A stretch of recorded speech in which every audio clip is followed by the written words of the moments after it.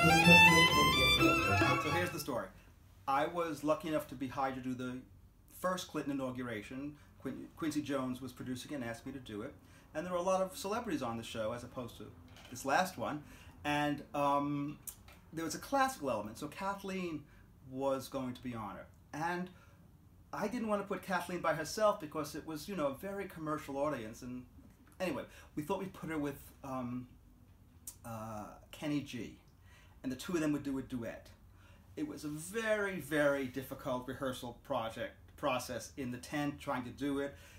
She wasn't really generous to me. She wasn't really generous to Kenny. However, they got on stage and what I said I would deliver, delivered in terms of she stopped the show. She and Kenny were incredible. She was holding a note for 3 minutes. Kenny was holding a note for 3 minutes. And literally 2 million people in the mall were cheering. It was a sensation.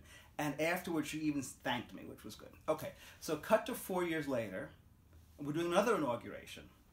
And they call up Miss Battle, and she says, they said to her, well, we'd like you to do the inauguration again. And they said, well, we'll get, you know, Glen Roven to do the arrangement. She said, absolutely not.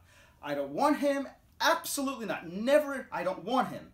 And it was very disheartening to me because, you know, I heard that and I said, oh, well, we'll get someone else. And she kept saying, no, I want the guy who did the first arrangement, the guy who did it with Kenny G.